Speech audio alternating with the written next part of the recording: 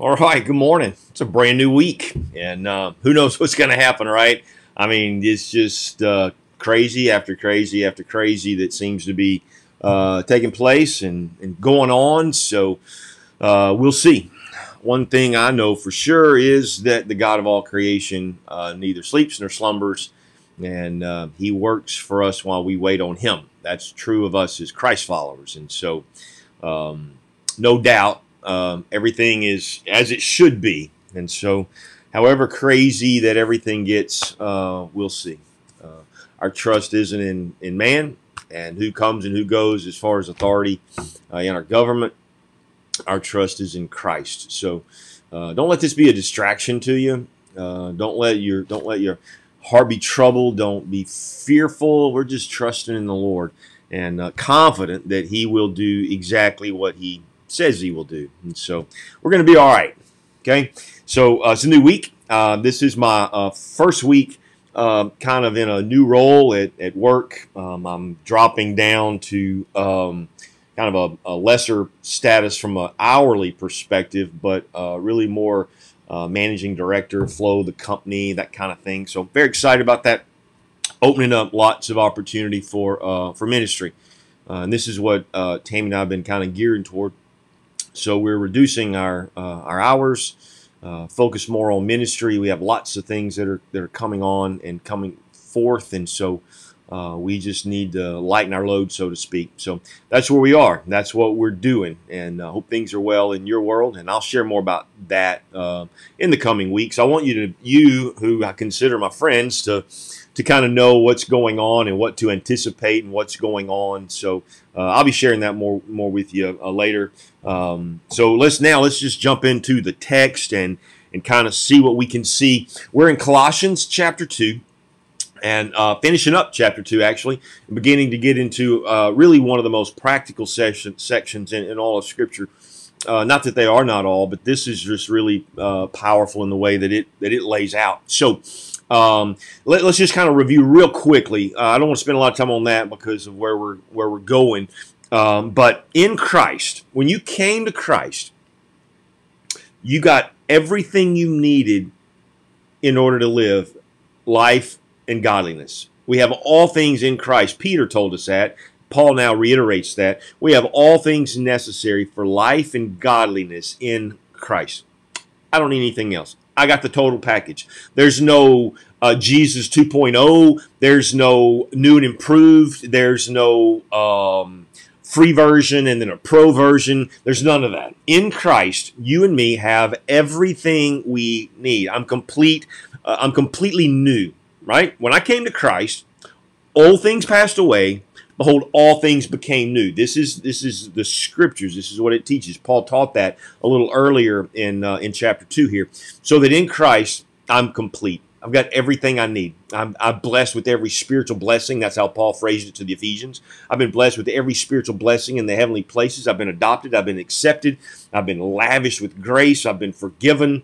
I've had the Holy Spirit as deposited in my life as a guarantee of the inheritance that is to come. These are all true of you and me. No extra pieces needed in order to have those blessings. That's who we are. We're complete in Him. The second thing is we're completely forgiven, right? Ever. From my past forward, completely forgiven. We don't really have to say, Father, forgive me. Not that we shouldn't, but we don't have to say that. He already has forgiven us. What we do is confess. Confess means to agree with. I'm completely forgiven. I don't need to ask the Lord for forgiveness. He did that when I first repented of my sins and believed in His name. My sins were forgiven. Not just those in my past, not just those today, but those all the way until I see Him face to face. And so I'm completely forgiven. I confess my sins to Him. God, I confess to you that today that anger or that gossip or that lust or that whatever was against your holy standard. I confess that to you. That's what we as Christ followers do. Now, and there's nothing wrong. I say it myself. Father, forgive me. But truly, He already has. So it's important that we know that. The third thing is that I have complete victory in Christ. I will never be defeated. I may be down, but I'm either up or I'm getting up, right? I mean, that's it. When Peter was down, what did Christ say? When you have returned, strengthen the brothers. What does he mean by that? Well, hey, I realize you stumbled here. You're going to betray me, but that won't last because you're victorious in Christ. Just get up, do what you did at first. This is how the scriptures always speak to us, and so those are true of us. Now, Paul then wanted to address what was going on in the Colossians was this onslaught of false teachings, spiritually based false teachings. And so we looked at two of them Friday. I'm going to really briefly kind of just remind us of those things, and we jump into the third one. But this is all performance-based Christianity, which is nothing that you and I are a part of. If you're on Facebook, social media, obviously you're on Facebook because you're watching here from that probably.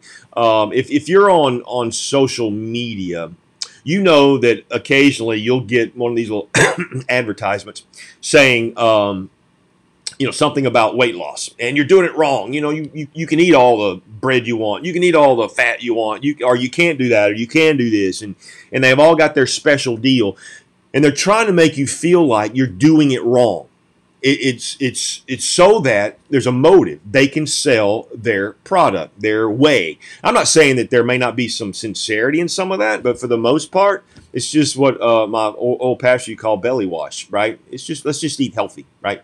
But and I'm not diminishing that. I'm just saying that that's performance based. They want to sell you something, and so they want to make you feel like you need more. You're not doing it right. Same thing in the area of health, right? Well, you're not doing it right. You should eat this way, or you should take these pills, or you should do this and do that. Same thing in the sales arena. Oh, you're doing it wrong. The reason why you have no sales is because you're doing it wrong. You're not charging enough. You're charging too much. Your copyright's wrong. Your social media ads aren't tweaked in. You're doing it wrong. This is what the world screams at us. And ironically, it's the same thing that happens in the church a lot of times. Well, you're doing it wrong. And I want you to understand something. If you have Christ, it's not about what we do on the outside. It's not about doing anything. It's about becoming something. Let's remind ourselves of what he said. Christ plus rules, right? Verse 16, therefore do not let anyone judge you by what you eat or drink, or with regard to a religious festival, a new moon celebration, or a Sabbath day. These are a shadow of the things that were to come. In reality, however, is found in Christ. Now, what is he saying there? It's not Christ plus rules. That's what they were saying. You're not doing it right. You got to add some rules to it, right? You got to quit eating this and quit drinking that and start doing this and start doing that. You got to celebrate this festival because if you're not doing those things, you're just not with it. When I was growing up in church, you were known, the really spiritual people were those who came to Wednesday night prayer, right? I mean, you can come to, you could have gone to Sunday school, you could have gone to church on Sunday morning, and you're okay. But if you want to really do it right, you got to start coming on Sunday night. So you do that. And then it's like, well, look, I mean, you got that. But if you're not coming on Wednesday night prayer meeting, you don't really love Jesus. And so you would have to come on prayer meeting. And it would be like there were always these sets of rules, right? And that was what was going on in this culture. We got to celebrate Passover. We got to celebrate this and that and all those other things. And that's why Paul says that's a shadow. That's only a shadow of things to come. Why would I celebrate Passover if the true lamb is with me? Why am I celebrating an act that was a type when I have the real sacrificial lamb with me? This is what he's saying, and this is where he's going. So it's not Christ plus rules. I don't need a rule. I don't need that. That is all man-made things. And the second thing we looked at, and it's not Christ plus denial, right? Verse 20 through 23. Do not let anyone delight in false humility. Christ plus experience. Do not let anyone delight in false humility, and the worship of angels disqualify you. Such a person also goes into great detail about what they have seen. They're puffed up with idle notions by their unspiritual mind. They have lost connection with the head, from whom the whole body, supported and held together by its ligaments and sinews, grows as God causes it to grow. Now, so you're going to have some that are going, you're not doing it right. You got to follow rules. You got to do this, that, and the other. For these people, it was you got to be circumcised. You got to be, you got to eat the right meats. You can't eat meat sacrificed to idols. else. You can't drink wine. You can't do, can't do, can't do. You got to do, right? You got to celebrate these things. Can't do that. You're not doing it right. That's wrong. The second thing is experience. Well, you see, you're still not doing it right. You haven't had an experience. Have you ever had some kind of out of body experience yet? Well, then you're not doing it right. Have you had God visited you in a dream or a vision? Well, you're not really doing it right. See, and this is the pressure, isn't it? That you feel in different brands of Christianity. This is what you feel. You feel like, well, I got to keep more rules. I got to start doing this. I got to start doing that. No. I got to have an experience. How can I do that? Well, I need to take a class on how to speak in tongues or how to do whatever. And it's just all this gobbledygook, which Paul is going, stop it. Just stop what you're doing, right? So none of those make us spiritual. Can we just have that conversation? Keeping rules will not make you spiritual, because keeping rules is still external practices, right? No matter what you do, it's not going to make you spiritual. Now, I'm not saying that we shouldn't watch what we do and say and all of those things, right? But they don't make you spiritual. They don't do that. Spirituality has to do with the relationship with Christ and Christ in me. Not rules won't make me spiritual. My experience won't make me spiritual. Yet people are selling tons of items because they've had experiences. You know, they died, went to heaven, they came back, and now they're special than you, and you're trying to figure out, well, how come I haven't had an experience like that? Why haven't I done this? Why is there something wrong with me? That's the goal behind false teachers, is to make you think you're insufficient and that you need what they have. They're no different than the snake oil salesman. And this is what he's saying here. So none of it deals with the inner man, right? You can not do any of those things and still be full of the lust of the flesh, right? This is what he says. They have lost all connection with the head, from the whole body supported and held together by its ligaments. Now, we jump into a new one today, and it's this. Since you died with Christ to the elemental spiritual forces of this world, what have I done? I've died to Christ. My flesh, the world, and the devil no longer have a say in my life. Now, I can choose to let them, but they no longer have power and authority over me. I am dead to the flesh, right? It's been crucified. Nevertheless, not I live, but Christ who lives in me. The devil no longer has a foothold on me. He no longer has, the world is not my home. All three of those things, that's what he's talking about. Since you died to the elemental spiritual forces of this world, why, as though you still belong to the world, do you submit to its rules? This is snake oil selling. Do not handle, do not taste, do not touch, right? This is where they're going. This is Christ plus denial.